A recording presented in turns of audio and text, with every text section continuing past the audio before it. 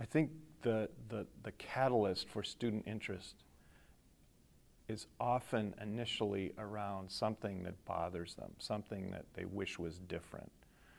I think it's good when that kind of energy is coming to an adult mentor to invite students to express the vision that informs that resistance or that opposition by asking them, you know, well, okay, so what are you for? And how can you creatively express what you're for? And to talk about like core values and to talk about conversations with people around sort of shared vision and shared values.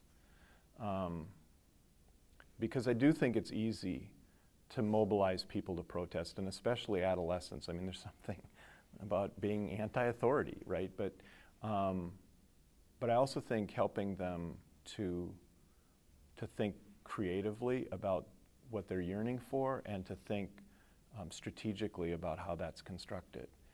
I think it's also really important to bring them into contact with adults who have traveled that journey, not for the adult to say, well, here's where I've arrived at and how you can become like me.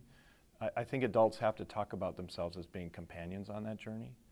But I think adults who have been committed to this kind of work for the long haul bring a kind of wisdom, a sense of process.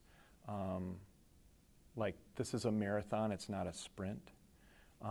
That's good for young people to partner with. I think it's mutually beneficial because I think oftentimes adults get weary from the journey and get anxious about like who's going to do this work when I'm not doing it anymore.